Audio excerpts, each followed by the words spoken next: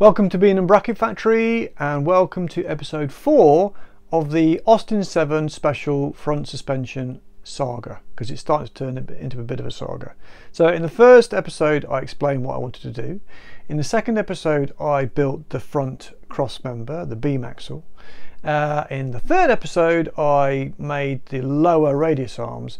So in this episode I'm going to tackle the top radius arm. So let's get cracking. Right, so the plan is to make a link which connects this top piece, which obviously bubbles backwards and forwards, but needs to be held still, back to here. So what I've got is this square section bar, and I'm going to machine up a sort of connecting link, which is going to go, only going to be about that long, go there, and that's going to slot onto some tube like that, and then to be welded together, and that'll form pivot at that end. So that's the first step, make that part. A bit of quality lathe time later and I've made this. So this slots into that tube like that. It's a nice decent tight fit.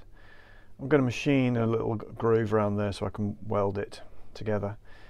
So now I need to drill a hole in there, which can be 3/8 again, and sort of trim it and make it nice and round on the end. So that's the next step.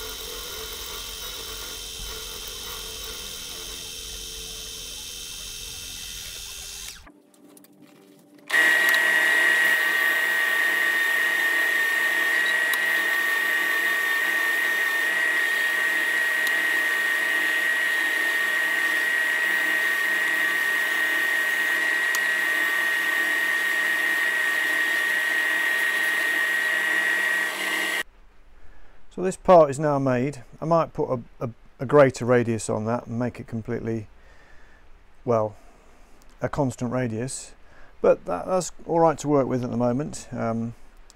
So that goes into the end of there. I'm going to obviously have a long link, and what I've done is made these two cardboard templates. So the way it's going to work is that if I just put these on here like this,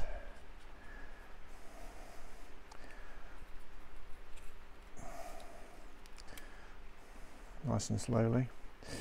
Going to work like that basically, and I'm going to weld these two brackets onto there like that, and that's how it's going to work. So I'm going to make these out of some chunky plate, and I'm going to chamfer the bottoms at sort of 45 degrees so it sits nicely onto this tube. Certainly run a weld on the outside and try and get as much weld on the inside as well, but it should be nice and beefy and strong. So make some brackets.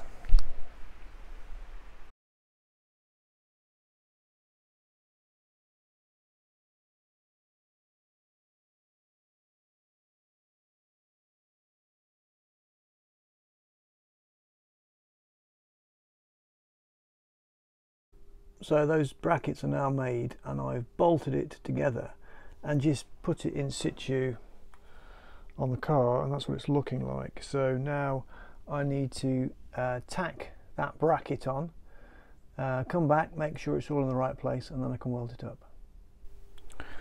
So bracket was tacked on and has now been welded on, so time to offer it all up to the car.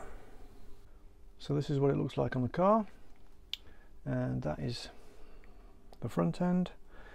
So I've not actually welded these ends up yet. I'm going to wait until I've got both sides on and I've measured everything and made sure it's completely symmetrical, and then I can weld everything up.